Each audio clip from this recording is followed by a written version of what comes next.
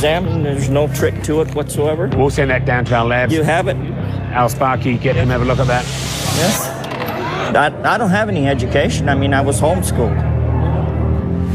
Coming up, at last, a major discovery that could change everything.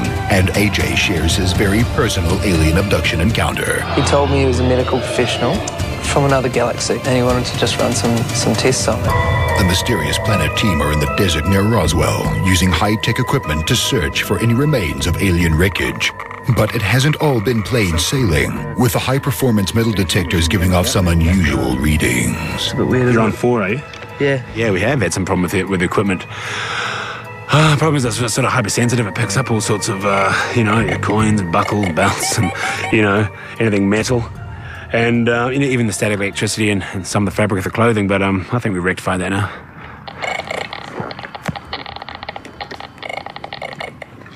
Leigh leaves the team alone to continue their search, while he pays a visit to longtime friend and dinosaur expert Dr. Lucas to get a scientific perspective on the possibility of aliens crashing here in 1947. Well, I think, to some extent the Roswell incident is a lot like the Loch Ness Monster. The scientific evidence to support some of the points of view just isn't there. Exactly. A lot of it seems to be eyewitness accounts in both cases. The analogy I'd use, a lot of weak evidence. Like a lot of weak cups of coffee combined together does not make one strong cup of coffee, does it? It makes one big weak cup.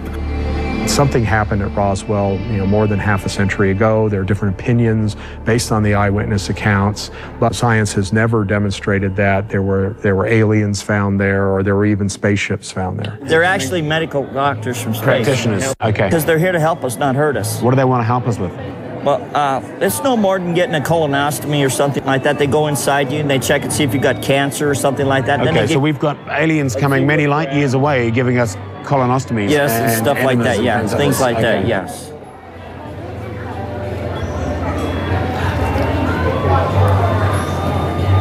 And they're trying to prepare us to go in 2012 with them.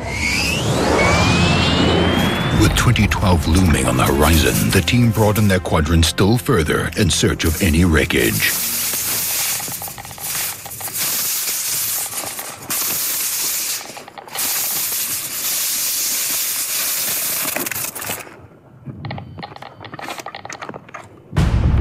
And on day 15 of the search, it pays dividends. This is what you pay good money for. Now look at this. Okay, what we have here is a tiny piece of foil, like I was talking about. We can't accurately say what that is, but it certainly looks like nothing I've seen. What does it feel like? It feels like foil, but it kind of, I don't know, it seems to have an interesting property about it. We'll get this to Mysterious Planet Labs pronto and get the results back as soon as possible. We got one. The foil sample was also covered with an unusual gel that the Mysterious Planet Labs may be able to shed some light on. So what you find, Leigh? We've actually found some foil, some small foil pieces. Which we're going to send back. Famous foil pieces. Well, these are tiny. They're strange in their structure. Yeah. They seem to bend. They've got like a goo on them. Right. And we're going to send that back to our labs and have it analysed. And we hope within a couple of days we should have something on that, and we might be able to come back on and talk about that. Who knows? In the meantime, Leigh has convinced AJ to share his own alien abduction encounter. This is the first time he has discussed this on television. I remember it was a white room, a bright white room, that vaguely smelt of Parmesan cheese. A guy called Zorak approached me. He was a strange being. Zorak? How do you know his name was Zorak? His name was Zorag because it was written on his jumpsuit. It was a grey jumpsuit and it had Zorag written right there on the side there. He told me he was a medical professional from another galaxy and he wanted to just run some tests on me. He took some urine off me and then took fluid out of what seemed to be one of my ears. And then he did that gonad cough test thing on me. It made me cough and things for that. And then two other beings came in and there was a hell of a kerfuffle. And Zorag was arrested. Zoltav then entered the room and he said, in fact, that Zorag was a fraud and that Zorag was going to go away for a very long time for malpractice. Zoltav seemed a hell of a lot more professional. things were going pretty well, and then things started to get crazy. I blanked out for a while. They put a rectal mind probe up my ass and started downloading information about Earth from my brain. They used a rectal mind probe to download important information about Earth from my brain. What do you think they learned? I don't know, but it was up there for a hell of a long time. They were using a very slow modem.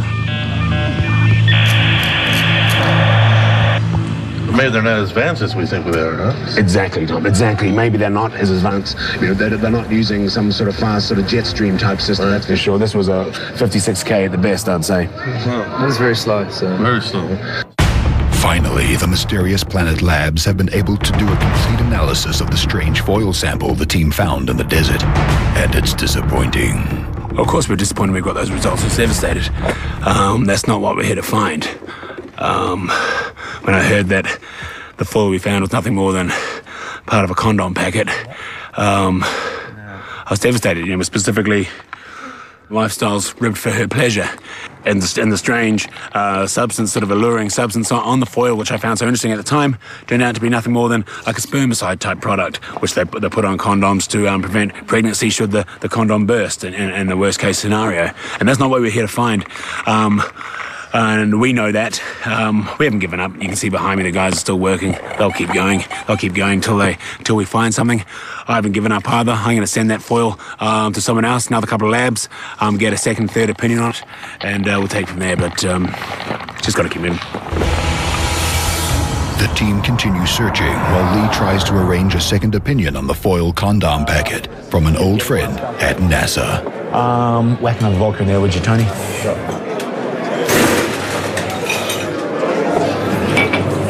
And the lady here.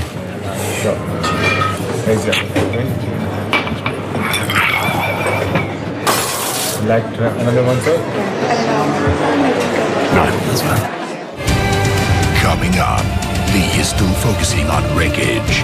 All this and more as Mysterious Planet attempt to finally close the case on the Roswell incident.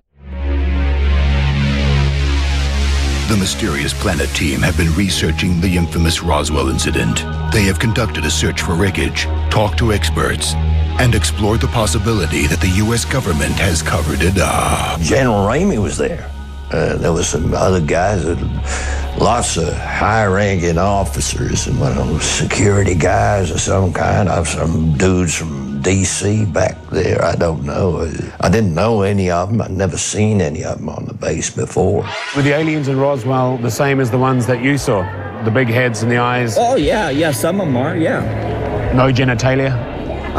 Actually, they do have genitalia, but not, I didn't see it on the males, but I know it on the females because I've actually have intercourse with those females several times. Sorry? Yeah, they want my DNA because of my being able to control their ships and stuff. You had intercourse with the female? Yeah, several times, yes. Several times? Yes, before they let me go. In the one night? No, they kept me about a week. And that whole time you were having sex with aliens? Yeah, well, not all the time having sex with them, but they were doing other things to me. A lot of the time. And they were showing me videos and stuff, and they were telling me about 2012. And you didn't have sex with any of the males? Huh? The males don't have sex? No, I didn't. I don't know. I didn't have anything to do with them, but the thing is, they're trying to prepare us to go in 2012 with them.